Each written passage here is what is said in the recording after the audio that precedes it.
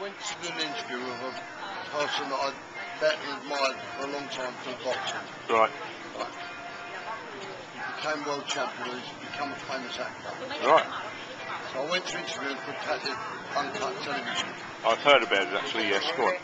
And as I was interviewing him, I was telling everybody how great he was and all the movies he'd done, Alexander and all these fabulous movies, Dead Man's Shoes, and he's got a new movie coming out, etc.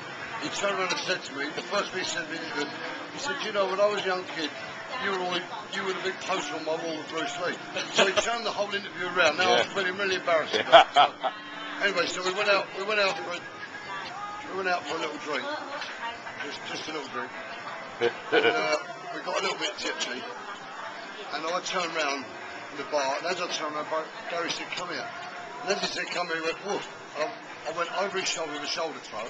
He's thrown me on the floor in the go-go bar. Really? I'm now laying on the floor, he's jumped up on me, held me down, and put an arm lock on me all at the same time.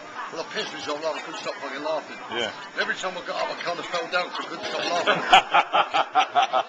329 fights, and never been throwing me back ever. And Yeah. Me back and I couldn't enough have done it. There you go. He was that butter. Splendid. And now get him to tell you what happened with him. Right, action. So he's told you his version. Right. I like it already. Yeah, go on. Now I had a few drinks, Yeah, just a quiet one, yeah. maybe one or two more than Brian. Uh-huh. No, so I did actually get him over, and that part of the story is true. However, in between him laughing and getting up, he said, "I'll get you back." Yeah.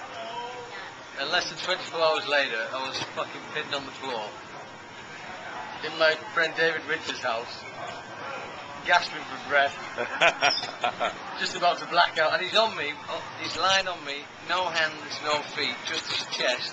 And he's saying, "You won't move 1 inch." Uh-huh. And I did judo for many years. Right. Nothing like this fella, but a little bit. I couldn't move. Really? And every time I tried to breathe, like a snake that he is,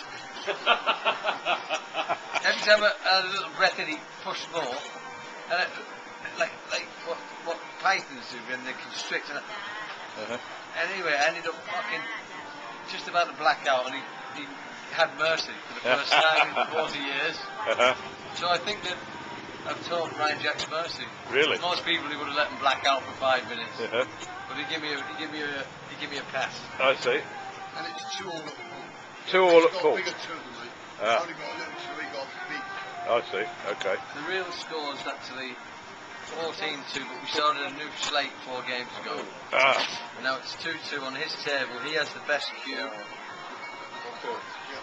And all of the above. He turns the lights off when I'm hitting the ball. Puts the light on when he's hitting it. There's many things he does, but I'm just trying to work around him to get a fair game out of him. I see. Dave, and while we're playing, it won't allow me to wear my glasses, so I'm blind as a fucking bat. Is that right? Unfair advantage, eh? A movie when it's out, Gary, please, if you would. With Vinnie Jones. Oh, I have a film called The Heavy. It's myself, Vinnie Jones, who ironically plays a policeman in this film, which Very ironic. horrify most of the police in England, or shed the true light on them. Yeah. And Christopher Lee plays my father. Stephen Ray, I don't know if you remember Stephen from The Crying Game. He got an Oscar, wonderful actor. Yeah, he certainly is. Yeah. A young boy, Lee Ryan, from the band Blue. He was great in the film. Right. And a girl, Shannon Sussman, who was the lead girl in The Knight's Tale with Heath Ledger before he died. Anyway, so the movie comes out September 4th. We have a premiere at the Empire Square in London. Me and Brian are going to go, and hopefully we'll do something. Brilliant. Oh, we look forward to it. If Thank not, I'll be boxing again. Yeah. Hello, T-Lex. How are you today? This beautiful lady, I'd like to say she's mine, but she's not. She's Brian's. That's right. But we're working on it.